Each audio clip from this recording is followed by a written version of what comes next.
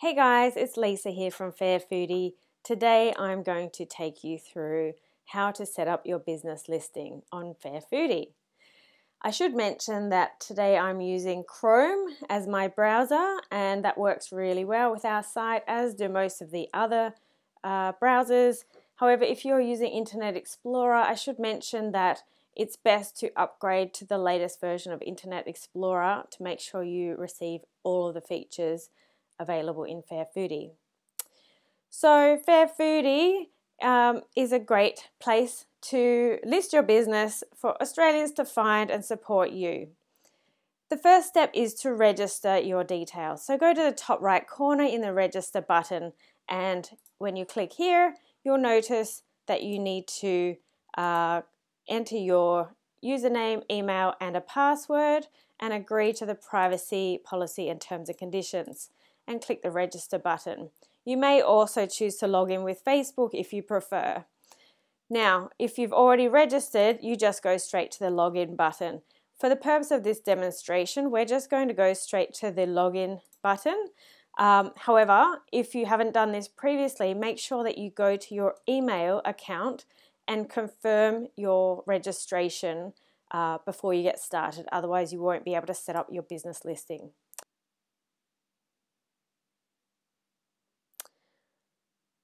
So here we are, we've logged in, and you'll see at the top right corner there's a button, a big red button said Add Listing.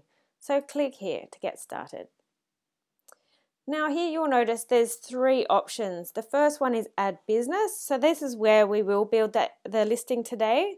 The middle button, Add Event, allows you to use a very similar setup model to add your face-to-face or virtual event. And you're welcome to do this at any stage and attach it to your business. And the third option is to add private chef. So for the chefs out there who would like to offer in-home dining or offer their services for catering purposes, they can set up their online profile here as a chef. Again, the technology and the process is very similar to what we're about to go through, so please feel free to use this video to help you get through the events and chef setup also. So today we'll go to Add Business. Now you've got two options here. The free package is very much suitable for pretty much everyone out there, unless you own multiple businesses and restaurants or farms that you'd like to list 10 or more in the premium package on the right. But for the purpose of today, we'll go to the free package, and probably 9 out of 10 of you will also use the free package.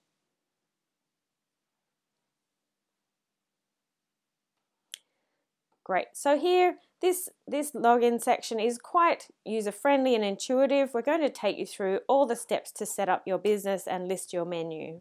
The first step is gallery. So here is the top photos that appear at the top of your business listing. So choose the best ones that represent your business. And it's a simple click and upload technology, similar to something you might be familiar with in, say, Facebook. So select the photo from your files.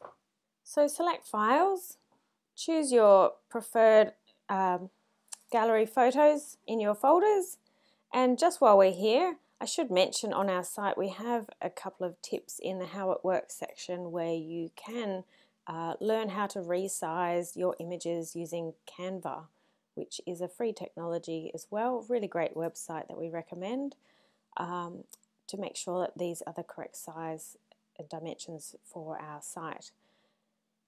You can upload JPEG and PNG files here. Great, so our photos have now uploaded and you'll see them there. If you've selected the wrong photo for any reason, just click the cross in the top right corner of each image to delete it. Great, so now here, the next step is to choose your featured image. So this is the main one that will run across the very top of your profile. So choose your best photo, make sure it's a high resolution image so that it comes up very clear and not blurry on a large screen. There it is, it's done. And now the next step is delivery options. So you choose which one suits your business, whether you allow customers to pick up from your store or your front gate, your farm gate, whether you offer drive up or local delivery or Australia-wide delivery. You can choose as many options that suit your business. The next step is business hours. So here you can choose which hours you're open, which day. And if you are a cafe that is open for breakfast shifts and then lunch or dinner shifts, you can offer morning open hours and afternoon open hours, or you can just say you're open from 9 to 5 or whichever hours suit you. Similarly, if you're closed, just flick the switch to close for that day. If you're always open because you're an online market where people can always buy online, then there you go, you can tick the always open. Or if you've got no hours available at this point in time, for whatever reason you might be on holiday, you can just switch off the hours right there. So now we're going to our business name. So our lovely friends at Numero Uno have allowed us to set up this profile for them today. Thank you guys, really great coffee, I recommend. So we put in their business name first, and then the second line is for a tagline. So something that really speaks to your customers about your brand. And your business logo. So again, upload your JPEG or PNG file here.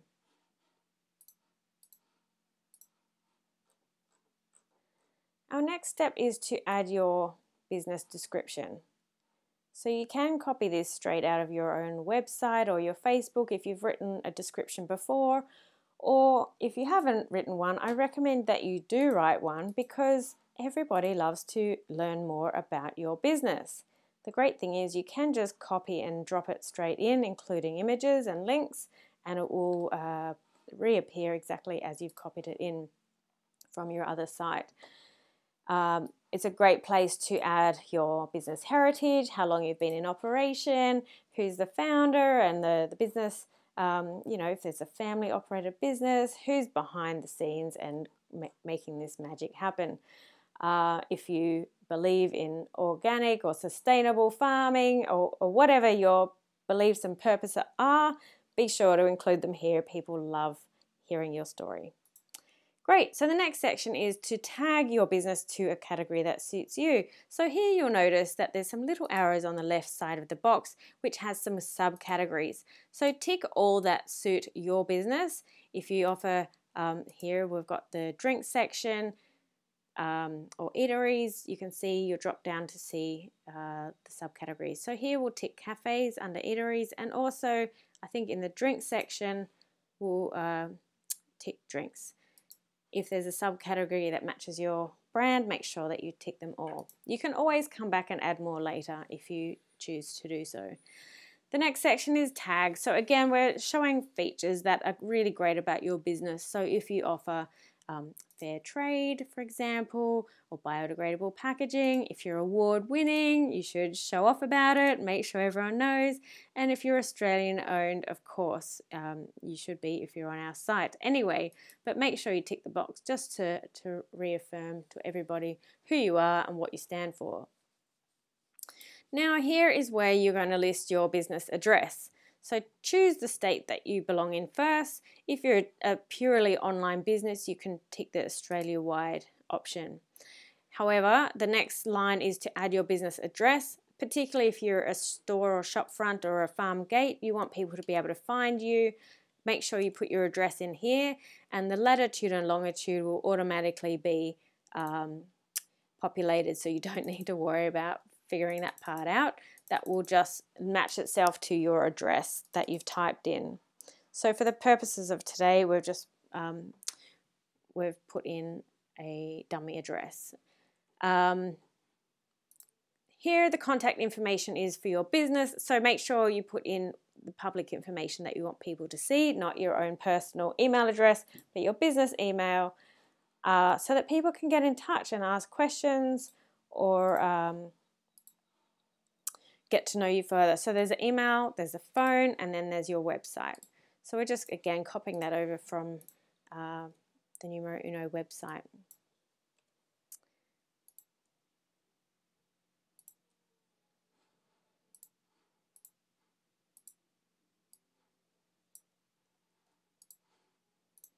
Make sure you do put in your website address if you have one.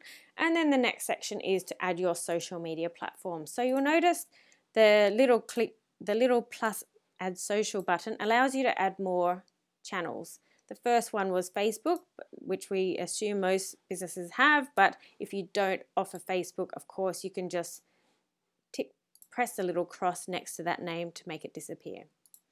So on the left, you'll see the name Facebook, and on the right is a space to add the link to your Facebook channel. And same with Instagram, add that URL in so that people can find you.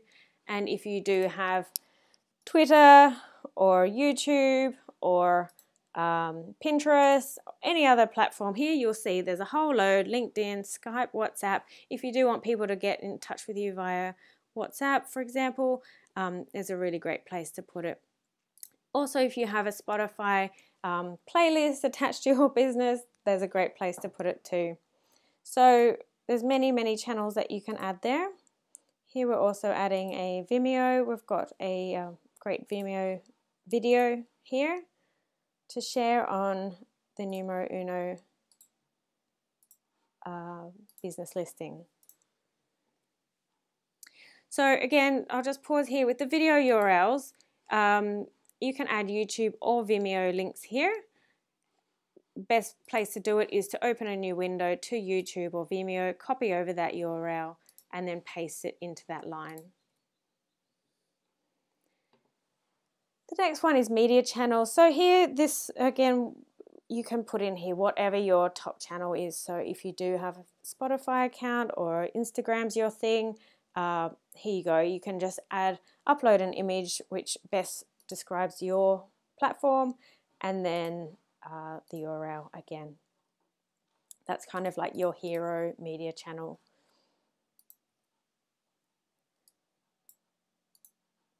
Great. We're almost there. We're down to menu and pricing now.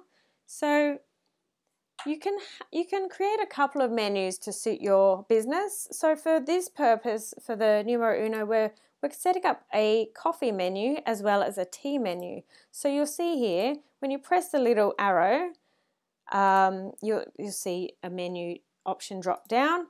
We'll add the menu name. So the first one will be Numero Uno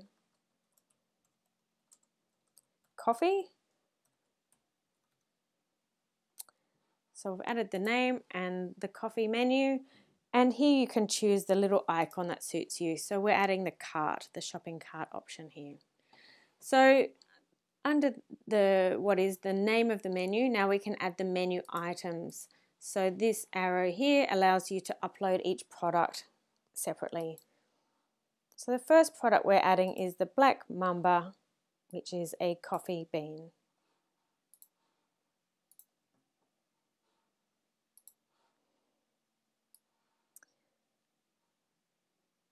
So we're copying over the name of the product, the description of the product, and again click to upload an image. Similar to the process we did before, we've already saved the images to our folder to make this quicker, and I recommend you save all of your products ahead of time just to speed things up for yourself too. You can add multiple images here, and you add the price. You don't need to put the $, just put the number for the price, and then copy over that URL from your website if you are linking back to your website products. If we are setting up a e-commerce store for you on Fair Foodie, we'll have a slightly different process, but for now, use the use the URL of your own website. And then where it says is open in a new window, the answer is yes, so that people can click out to that product and then find their way back to the rest of your menu. So the next product we're uploading is the Picasso blend. So the same process, copy over the name, the description, upload the image,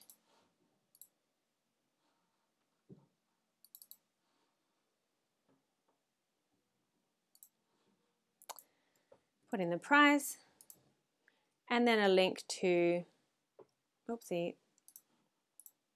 a link to the URL where your product is hosted on your website and open it in a new window with the answer yes. So we'll do the same for one more coffee product and then we'll upload the tea menu.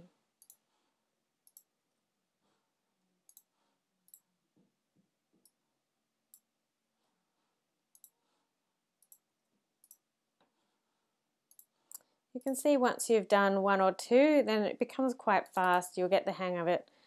Every new platform takes a few minutes to work it out, but it's actually quite an intuitive platform once you get rolling.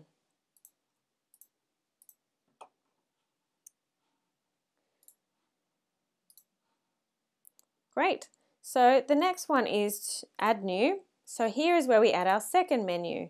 So our second menu we've already decided is going to be for tea.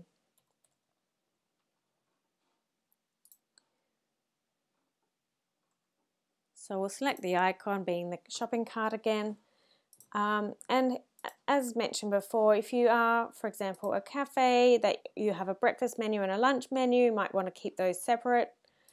We select our image, the product name,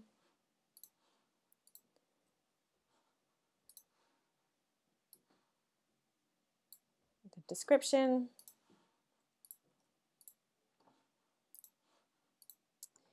and again the image. So this time we're putting up chamomile tea.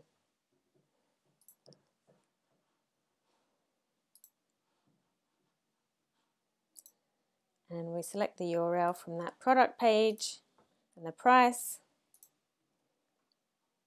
and open in a new window, yes. One more product. The Cloud and Mist tea, that sounds nice.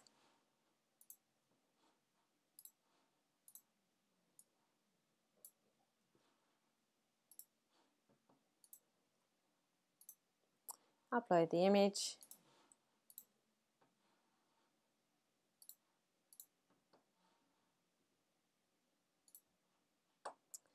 Put in the price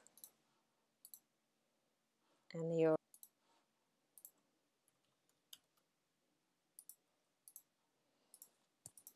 And we open in a new window. Great.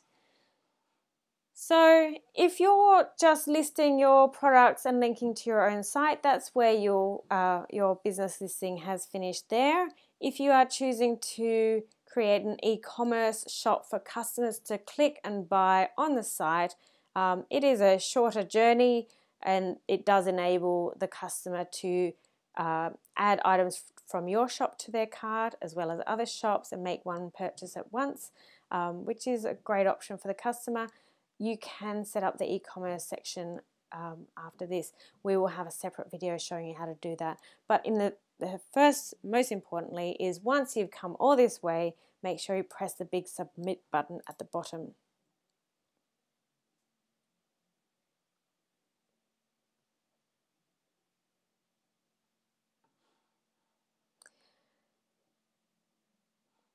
Great. So once you see the thank you message, you know that your business listing has been registered. So just while I'm here, I should highlight on the bottom left corner, there is a little chat box. So if you run into any problems at all, please get in touch. Just drop us a line here. We'll get back to you as soon as we can. And we're happy to call you back or email or whatever suits you. You can request a phone call back at a time that's convenient to you in this chat box as well. So congratulations, your business has been listed. You will now see here on our homepage, numero uno, the coffee has been listed. So you'll see the great image at the top there. We'll see the delivery options. We've got your showcase photos showing the best 10 photos of your business. Here we've got two menus. So we've got our coffee menu and our tea menu listing three products of coffee, 2 products of tea, and you can add as many as you want here. You've got your media channel to the right. So that was the chosen one being the Instagram account, but it can be any of the media channels we talked about. We've got our categories that we've tagged ourselves to, so in this case cafe and drinks, but you can choose whichever is relevant to you, and the tags which showcase the great things about your business. Up to the top right, we've got the business contact information, so your email, your phone, your website, and again your social channels. Customers can get in touch with you right here by clicking the inbox and sending you an email, or they can fill in the contact me form right below it and press send. So you'll get sent an email to your inbox as well as to your Fair Foodie inbox, which I'll show you right up the top here with a little envelope symbol showing you that's where you'll receive your messages, and to the right of that is your notifications. However, if you prefer to receive the emails to your email account, that will also happen. I'll just take you through these tabs at the top of your profile as well. The first one is photos, so that will showcase all the great photos that you've uploaded from your business. The third tab is description, so the great story about who you are, your business, and your founder. The fourth tab is your videos, so the video links that you've uploaded from YouTube or Vimeo. Your menu order. Your events, so if you, I showed you earlier where you can add an event, which is in the add listing button. If you did want to go in and add an event, either a face-to-face or a virtual event, here's a great place to do that and tag it back to your business. And reviews, so customers who've used your product and loved your product can write a review here, giving you star ratings and a great comment about your business or your product. And they will then remain attached to your business. So this is great for showcasing happy customers. And the last tab is listing settings, and this allows you to adjust the layout of your business listing. However, I don't recommend you play with this. You can if you want, but it's not important, I think, at this stage. The last buttons I should show you up here are the favorite buttons, so customers who are browsing different business listings on the site can choose to select their few favorite if they want to come back to it at a later stage or compare, one listing against another. Here's a quick link to your inbox, so people can send you a message, and then people can share your business. So if they want to show the great business listing to a friend on Facebook or Instagram or Twitter, they can do that there, or email. And the final three buttons you'll see, which are a bit hidden, is the report function. So if people or yourself discover a business listing on here that doesn't look quite right, it might appear a little dodgy, or you've dealt with them in the past, or people have dealt with your business in the past and had a really bad experience, we want to show transparency here. So we invite customers to report them for whatever reason. They do need to give us a reason, and we'll investigate whether we need to deactivate a certain business profile if it doesn't look to be authentic. Great, well, I wish you all the best. Congratulations if you've now just set up your business listing. If you have had trouble or got any questions along the way, get in touch. We've got a very friendly support team, and it costs you nothing to have support. We just want to help you get up and running. So get in touch, even if it's just to say hello. We look forward to having you on our site. All right, all the best with your business. Thank you.